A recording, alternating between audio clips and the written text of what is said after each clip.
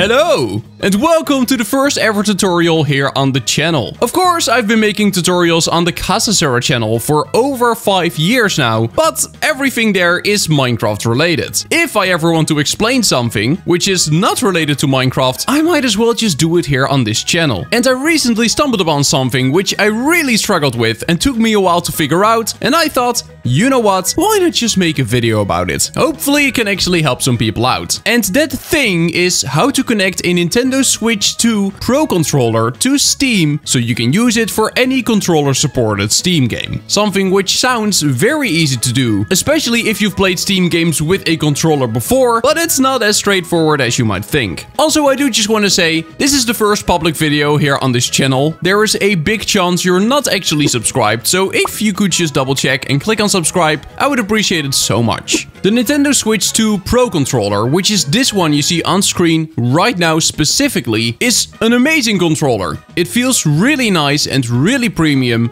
but it is such a struggle to get working on Steam. And I want to play and stream Silksong on this channel. I've been using the Xbox Elite controller, and while it might be an amazing controller for some games, for Silksong, it literally hurts my hands. So I want to switch to the Switch 2 controller, but Steam is like, nah, we're not doing that. Usually all it takes is simply plugging in your controller and connecting it to your PC. Steam will then immediately recognize it, and from here on out, if you have a PlayStation or an Xbox controller, and even if you have a Switch 1 Pro controller, it will immediately work perfectly fine. Most third-party controllers too. The Switch 2 Pro controller, not so much though. You can see that it does recognize it is here. But when I click on Begin Setup in the top right, no matter how much I click, it does not recognize a single input. Nothing! So, how do we fix that? Well, the answer, like with most great things in life, is GitHub.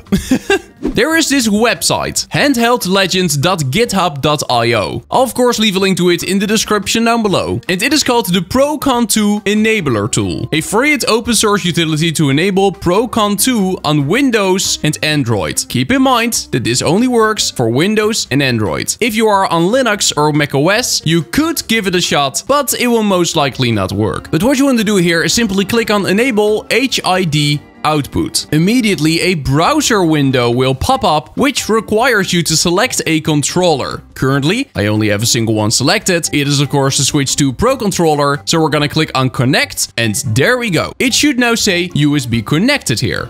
And what you want to do after that is when you open Steam, you want to go to the Steam text all the way in the top left of the screen. Over there, you want to click on Settings. After that, you want to go to the Controller tab. If you plugged in your controller and you enabled that website, a controller named Nintendo something something should pop up for you. And what you want to do now is click on Begin Setup. And if you did the website correctly, then now the buttons actually work. So I can now start to actually configure it. So whatever button it tells you to press on, you simply want to do that. So I'm currently following all of these steps. Gonna press the button, then we're gonna configure the right stick, and just follow all of these steps. Do exactly what Steam tells you to do. In no time, you will have pressed every single button on your controller at least once. And there we go. Now apparently, because of all the buttons I just pressed, it does recognize that this is a Nintendo Switch controller. It does say Nintendo Switch 2 Pro here, though it shows a regular Nintendo Switch Pro controller, not a controller from the Switch 2, but it really doesn't matter, because